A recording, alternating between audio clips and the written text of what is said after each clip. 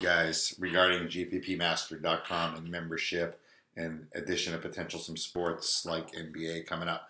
But in the meantime, we got football, we got weeks to go, and we got money to be made right through the championship games, and we'll come back to that. But last week, we're just going to move on. That was a dud. After 4 just scorching hot weeks in this video, last week, the Brandon Cooks, Amari Cooper, just, wow, 0 points and 0 targets for Cooks and single digits for Cooper. It just did not work out. Sometimes that happens. But this is an exciting week 13 because we have a millionaire maker, and we actually have 2 qualifiers, both with a $20 with 3 spots open and a $4 with 2 spots open for the DraftKings $10 million NFL World Championship. This is the final week. So great opportunity to qualify. It's a blast. You can win some huge money. As you know, I've been to the NBA championships and looking to get back. On to week 13. So as always, we start with our quarterbacks. And this is a little bit of a pared down week. And it's going to be a little top heavy for me. I love Drew Brees at home. I always love Drew Brees at home. In the dome. I love him versus the Lions, who have a decent, middle of the pack, 14th ranked pass defense. So they're not terrible. They're a good team. They're the Lions, so it'll ultimately fall apart. But over-under in that game is teetering between 54 and 53.5. A lot of points are expected to be scored. And Brees should put up another game of significance. So the question is going to be, last week I was on Brandon Cooks, and Michael Thomas obviously was the stud. Brandon Coleman scored a couple. Michael Thomas is just a beast, obviously. But I'm going back to the well with Cooks.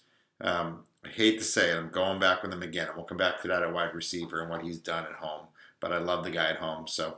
But anyway, love Drew Brees. Let's move on to the next quarterback. So Matt Ryan versus, again, the 20th pass defense of Kansas City. Kansas City's defense is overrated and banged up. Ryan only 6,800. That's a pretty big drop off from Brees. And he has got some nice stacks for him, obviously. And a 49.5 over-under. So I like Brees. I like Ryan. Again, I'm going to say it and continue to say it. If Brady plays, obviously check back with us Sunday morning. It looks like he is going to play in this game. I'm pretty confident with that comment. I actually like Jimmy if he doesn't, but Brady's going to play. 7,500 bucks. Look, you like Brady at home. With or without Gronk, honestly. You like Brady until Brady proves you wrong. Now, this could be a game that the Patriots get up big and run it down the Rams' throat with Blount or with Lewis. But I still see Brady throwing 3 or 4 touchdowns in this game to targets not named Gronk. So that's number 3. I do like Big Ben because I think that Giants game worries me. Pittsburgh weather this time of year, 7,400 is a lot of money. The Giants are the 24th ranked pass defense. It's tough to run on them. And, I do think with Zeke Elliott already played and DeMarco on a bye week, you're going to see a lot of people go with Le'Veon. And this may be a week, even though he's expensive, to be able to pick up Ben and Antonio together and have a lower ownership. And I do think, again, a 48 over-under. Game worries me a little bit more than, say, the Saints and the Falcons, but I do like Ben in that game. And then my next guys, Derek Carr, got to keep an eye on his finger, but he says he's fine. He threw pretty well last week after he injured it. 4th passing offense versus the 8th passing defense of Buffalo, but at Oakland, the team's hot. And again, like last week, I'm coming back to the Amari Cooper this week, which we'll get to at receiver. Kind of like Stafford. I mean, Stafford, is a flyer. I like him better than Alex Smith. So on the other side of both of those games, so the 53.5 over-under Saints-Lions and the 49.5 over-under Chiefs-Falcons, I tend to like Stafford better if I'm going to go with a high flyer at that game versus Alex Smith. I mean, the Saints are absolutely atrocious against the pass, 27th pass defense. So you could take Stafford and stack him up there as a flyer, probably more than Smith. I'd rather see you play a Chiefs receiver and leave Smith out and fade him. And then, the other interesting one is Kirk Cousins. The guy is, just absolutely on fire. 30-plus point potential every week. Arizona, obviously has a really good pass defense, number 2, but they're banged up. Keep an eye on that. If Patrick Peterson's out, I really like that game. So again, if Patrick Peterson is out, I'm using Cousins in a lineup, probably with Crowder. Again, that total of 49.5. So Vegas thinks there's going to score in that game. And Cousins is just too hot. Even without Jordan Reed, he may or may not play. There's a lot of iffiness on Washington. So I love Breeze. I love Ryan. I like Ben. I like Brady.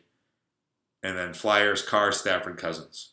Moving on to running back. So this is a shorter slate for me this week.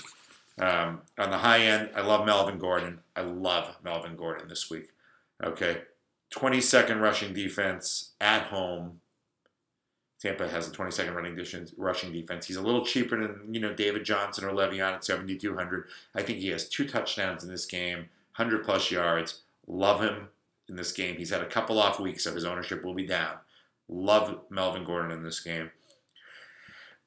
Jordan Howard may be the chalk, $6,900. He may not be because the Bears are the Bears, and they're a mess injury-wise and football-wise. But San Francisco, we've said this as a theme here, they literally are a high school rushing defense. And you're talking about a guy getting the ball 15, 18, 20 times a week. And Howard has shown explosiveness at home against a rushing defense that is just so bad. Even if they stack it, because they don't worry about Barkley playing quarterback against Howard, I don't think it matters. So I do like Jordan Howard, although he may be the chalk. I like McCoy. Again, expensive. You probably have to choose between Gordon and McCoy. At 7,800 versus the 26th rushing defense of the Raiders. Shady seems healthier again. Again, he's always one hit from an injury, and that's a killer, so you can't put him in all your lineups. But he's, like Gordon, he's just been on fire and probably has a touchdown and a long one in this game. So a couple sleepers. I like Carlos Hyde a lot against the Bears. Hyde had a good week last week. He was one of my few good picks last week in this video. Bears are a 17th rushing defense, and he's just going to get the ball. Going to get the ball often. Atlanta. So I think that is going to be a passing game and a shootout, but Kansas City also weaker against the run than people think. So you may be able to pick up, that's one of those coin flips. Is it Coleman? Is it Freeman? They're both great. They split. If I had to go to one, I'd go to Freeman at 6,100, but Coleman as a cheap play to fit in with, say, Gordon or McCoy at 4,300 is a really good bet because he's one touch away, one pass away from taking it to the house every time. And then bringing me to the Patriots, I'm going to fade James White this weekend, which I haven't done in the past, as you know. And I'm either going to look at Blount at 5,500 because this could be a 100-plus yard Blount game. This could be a game that's over in the mid-third quarter, and the Patriots are handing the ball off, and Blount's just wearing down the Rams, who are in the cold weather, traveled 7 hours, and quit. And if you quit defensively and you're playing LeGarrette Blount, he's going to put up 130 yards and 2 touchdowns on you. And look, the guy has 12 or whatever, 13 touchdowns. So he's still a touchdown machine this season. And he's pretty cheap at 5,500. And lastly, Deion Lewis, same thing, 3,800. Lewis is getting the ball inside the 5 if it's not Blount.